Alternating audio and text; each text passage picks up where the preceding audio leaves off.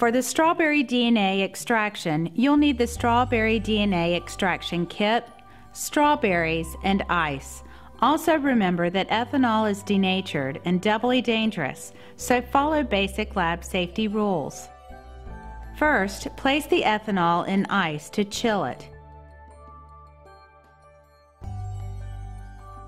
Place half of a strawberry in a plastic bag. Remove the air and seal it.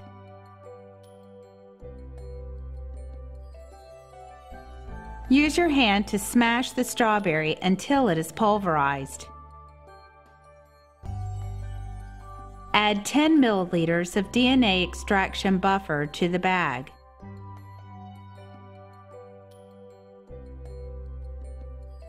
Continue to smash the strawberry for 1 more minute. To filter, place the funnel in the cup, then line the funnel with 1 or 2 layers of cheesecloth.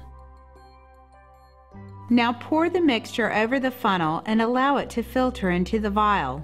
Discard the cheesecloth into the plastic bag. Pour 2 milliliters of the strawberry filtrate into a centrifuge tube. Carefully layer 8 milliliters of the ice-cold ethanol on top of the strawberry filtrate. Carefully wind the wood applicator stick to spool the DNA as it precipitates out of the solution.